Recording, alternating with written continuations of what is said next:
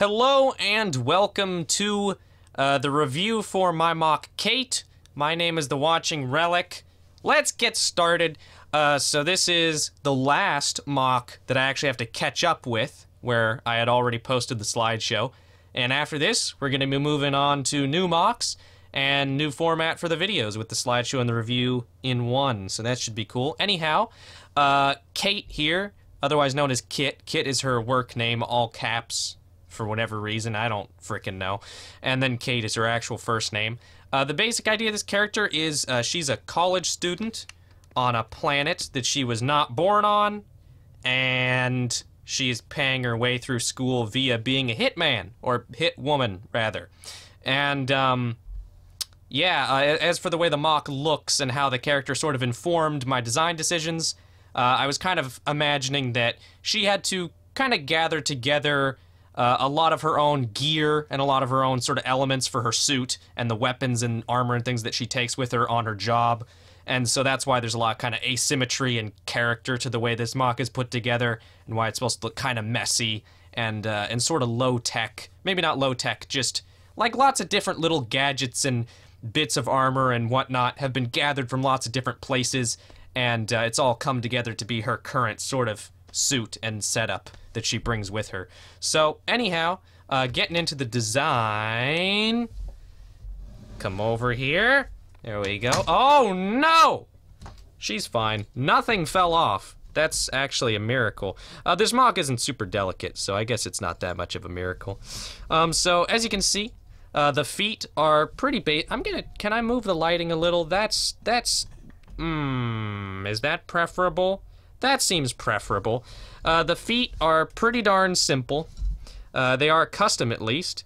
As usual, I don't really like when I make feet like these and they have such a gap here because it looks like she's actually in high-heeled shoes, which is dumb. I wish there was a way to fill that in. I filled it in on Ava, I think, with a little cheese slope because I was using a different piece here that allowed that. But I didn't do that here for some reason. Anyhow, moving on to the lower legs. I do like the lower legs quite a bit. They've got some nice shaping to them with the scroll armor under here and then this nice slope piece. Working pretty nice visually with this Glatorian armor piece here. I like the way that looks. And a little Anika armor on the back. If we pop this off, you should be able to see... I think I gotta pop kind of everything off. Yeah, a lot of this is actually attached sort of by utilizing this piece here. This like pin with the lightsaber bar that comes back through here and attaches like so into this little one long pin thingamajig, and then this goes on like that, and then this does a fat attach, and then this does a fat attach. And as for the actual construction, you can see it's just ball joint lift arms, Glatorian neck, and the upper leg is just socket or hand connector, lift arms, hand connector. We have this kind of cool thing going on with the double metru chest design. It kind of hinders some articulation, which is a bit of a bummer, but I still kind of like the way that looks. Also, the articulation on her knees is pretty hindered by this piece, but what are you gonna do? I don't really mind it too much. I don't really like the way the upper leg looks as much as the lower leg, but it's fine. It serves its purpose, and I think overall the legs do look pretty nice, all things considered. I think the best part of the MOC, though, is definitely the torso. I'm gonna pop her arms off so we can get a better look at that. Lots of little greebly things and little details and stuff. She's got, it looks like a nipple, but it's supposed to be like a little radio pack on her chest. This is the little antenna coming out of it. I like how this whole assembly and then these pieces, it's sort of cockeyed because of this gear piece sort of pushing this all up. So there's a nice sort of messiness to it, and like that little slope right there, and it just looks cool. It's got some neat little parts usages kind of packed in and some nice little textures. I like these barb pieces sort of framing her neck. It's kind of interesting.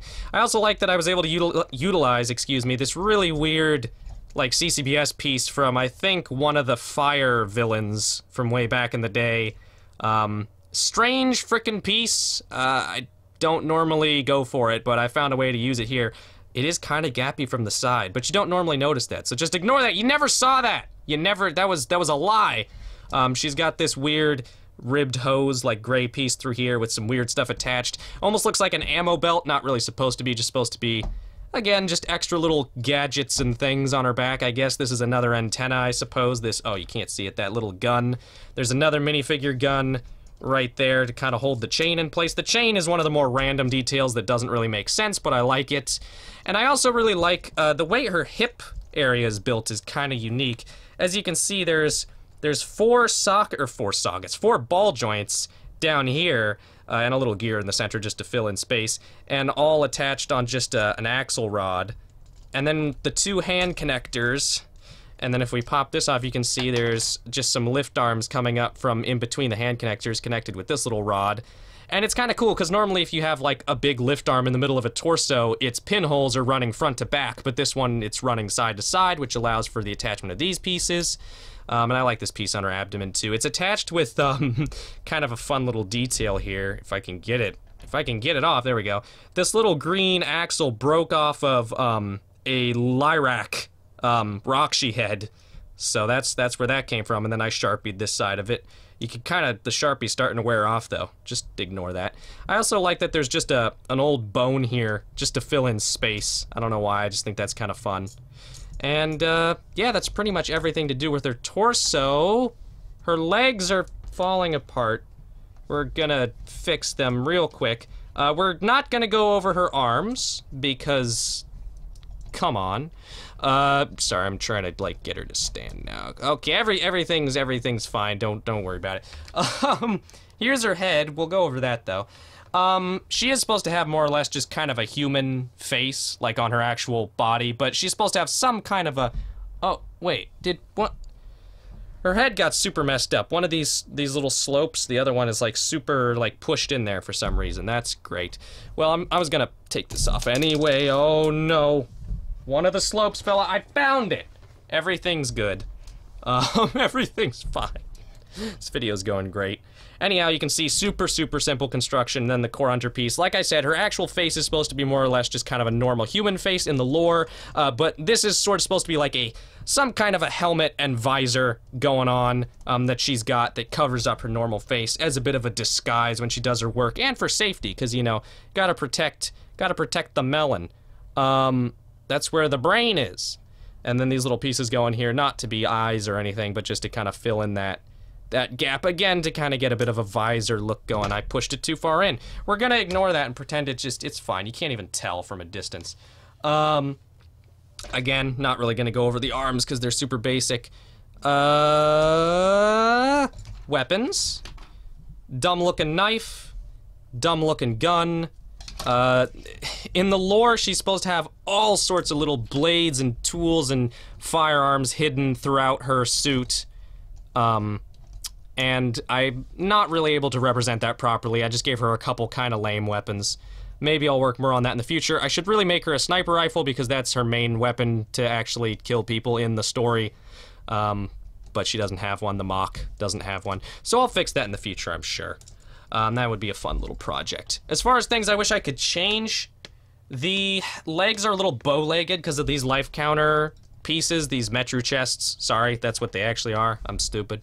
I don't really like the way it looks a whole ton, but it's kind of fine for the most part. It doesn't bug me too much. If you turn her to the side a little bit, it's a little less obvious. And overall, yeah, I like this MOC. I think it's got a nice kind of unique character to it, and just looks pretty solid overall. And it was a fun one to build. I kind of forget about it because I've done so much lore building for the character that when I think of Kate, I just think of the character, not really the MOC, if that makes sense, but still the MOC is cool nonetheless. Can I get this to work? There we go. There's Vekor and Breck, and for a little size comparison, I hope you enjoyed this video, and I have no idea what MOC I'm gonna post next, but I'm sure it'll be cool, so I will see you all then. Goodbye!